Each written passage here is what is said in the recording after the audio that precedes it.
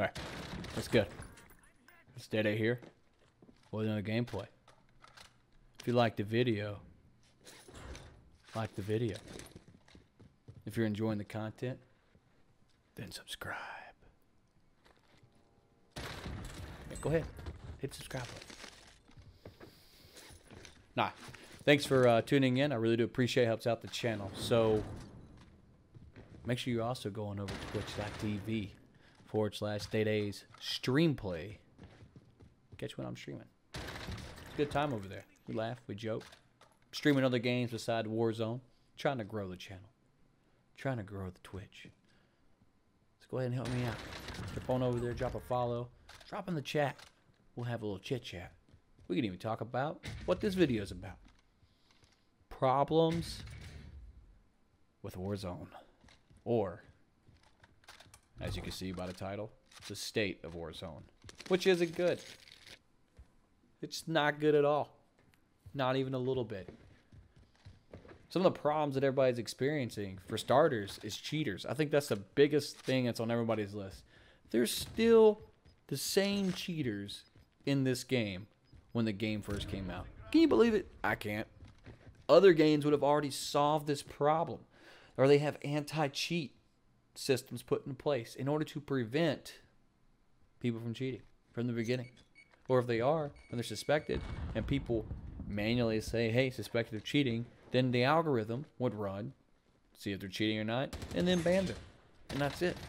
But no, there's legitimately channels on Twitch or even on YouTube that have been uploading videos of them using wall hacks, using aimbot, or any other type of form of cheating in order to have advantage that's not even remotely close to being fair.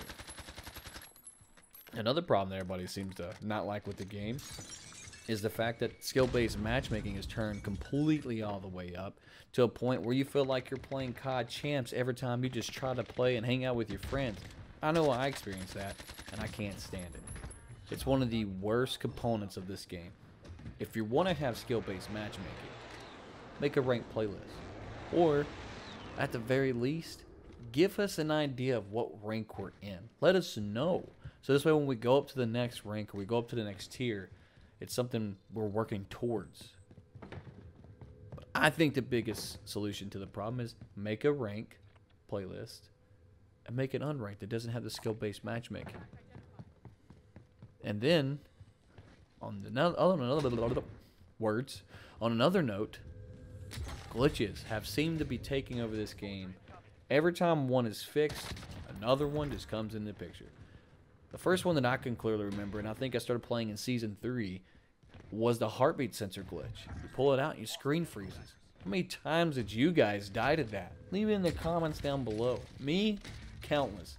I know at least, no joke, probably died about 10, 15 times due to that.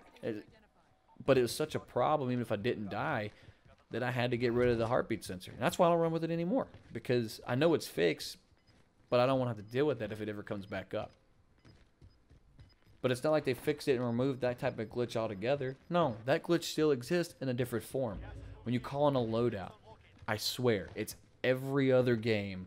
I call in a loadout, I go to get it, boom, screen freezes. I was just playing yesterday and died to it. I would have included that footage in here because it's two different games that you're going to be watching. But another thing that I'm getting, and I'm playing on console, is frame drops. This just started happening the other day, I think. It's not every game. It's not even a lot of games. It seems to be a rare occasion, but I'm getting frame drops. And I have really good internet, so I don't understand what could possibly be going on. But there's just a lot of problems in Warzone. And all they seem to be focusing on is skill-based matchmaking. It's like, if someone figures out a way to get around it, that's something they have to fix immediately. Not the cheaters, not the glitches, not the bugs. No, they have to fix you not getting around skill-based matchmaking. Now, anyone who gets around it, if you're doing it for casual play or you're doing it because you're a creator, that's one thing. That doesn't bother me. Heck, put in the comments down below how I do it. I'm going to jump in there with you. But if you're doing it to cheat during a tournament, That's something that's unethical in my opinion, because money's on the line, and that's a whole nother ball game. But if you're only doing it because you're trying to have the best content so you can grow, or you're just trying to have fun and relax, I'm all for it. Skill-based matchmaking shouldn't be in the game. But if you're doing it to cheat, I have a problem with it. I don't compete in tournaments just for that reason. I know that people do that. Which brings on the question of the day.